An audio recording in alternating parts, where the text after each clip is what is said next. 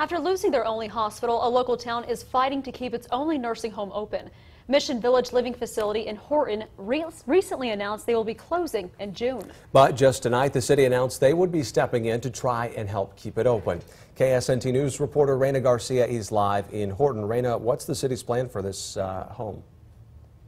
Brooke, Jay's community members are feeling somewhat victorious tonight after city leaders announced here at the Horton Community Building that they'll be looking into finding new management to take over the nursing home. But they made it clear that there's still a lot of things that need to be sorted out as they move forward. For 6 years, Pam Kaufman has worked for Mission Village. Recently, the Horton nursing home announced they would be closing in a few months, which Pam describes as another blow for this small Kansas community. We just lost the hospital, and so a number of the employees that will be impacted by this are of a similar skill set, and it makes it really hard to find something local. The city held a special commission meeting to address the nursing home's future and how to keep it open. Dozens of community members came to show their support.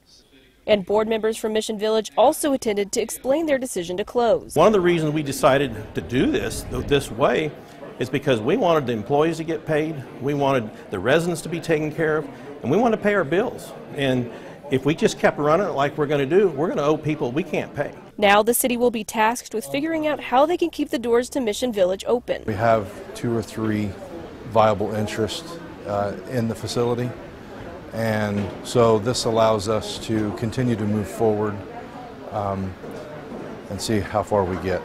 While there may be a long road ahead, like many in the community, Pam is hopeful that the city will be able to save the nursing home. I was really excited by the fact the community jumped on this so quick. I hope they'll stay engaged. It's worth saving. And so is Mayor Sturton. It can be done with the community support that we just had tonight.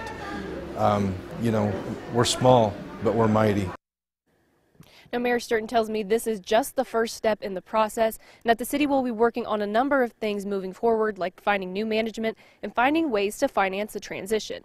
Live in Horton, Reyna Garcia, KSNT News. All right, thank you, Reyna.